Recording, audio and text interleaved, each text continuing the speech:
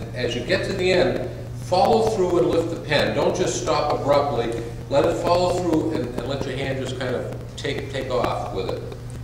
Find the most comfortable position where your hand naturally flows in a certain movement. This movement for me is like this, but you have to start over. So one of the ways I do the top, I'd start about up here. You don't want to start too low. I usually start about here. And I make a stroke something like that.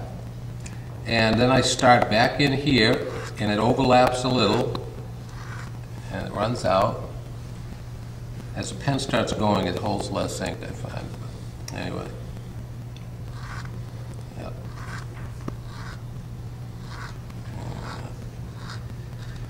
But see, my arm is always in the same position, and if I were going further with this, I would pull this out, keep my arm where it is, and just move the paper. You don't want to move your arm too much. You want to stay in the zone. I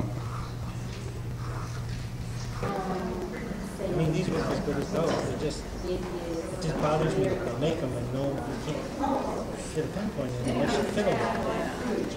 Let's see, you gotta They should open have it. something like that available.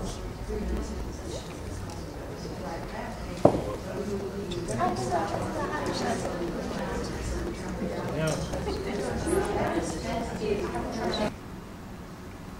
A lowercase letter. Most of the time,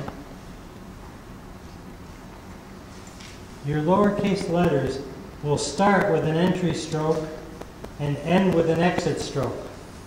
This preserves the notion of movement throughout the letter. You go into your letter. Now, with the concept of shading, you have such a small area. If I was going to make a very large